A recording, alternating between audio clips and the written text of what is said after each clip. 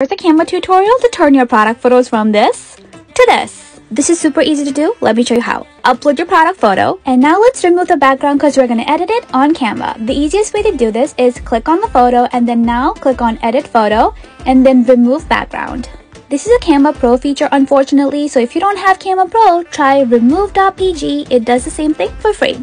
Now drag your image from the corners to resize it, but make sure when you do, there is a gap in the front like that. Now click on that gap and then click on this color to change it to whatever color you want. We're going to try gradient. So click on whatever color gradient you like. I'm going to click on this one right here. Now let's change the color of this gradient. So the easiest way to do this is to click on the color.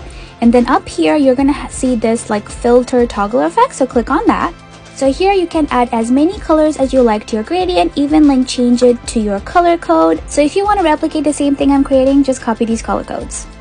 So here's what it looks like with the 3 colors added. Now let's get that nice halo effect. So in order to do that, go back to your color. So when you click on the toggle again, you'll see all these different style options. So click on this halo effect right here.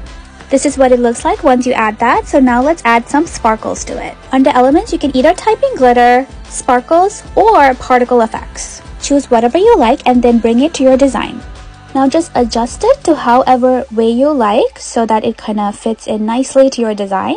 And then what you're going to do is you're going to click on these 3 dots and under layer, say send it backwards. Now go back to elements and this time you're going to type in leaves.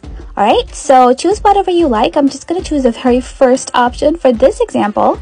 And then same thing, just drag it and then fit it to your design. And then click on the 3 dots to send it backwards.